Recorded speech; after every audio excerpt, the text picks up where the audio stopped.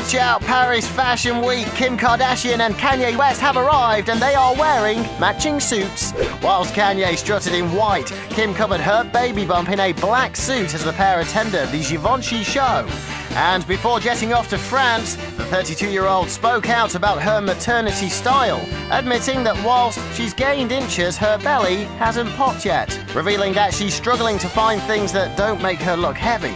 The reality star confessed that she's just focusing on concealing the weight gain. But it seems she won't be wearing loose suits forever, as Kim wrote that once her belly starts growing, she'll be all about showing off her bump.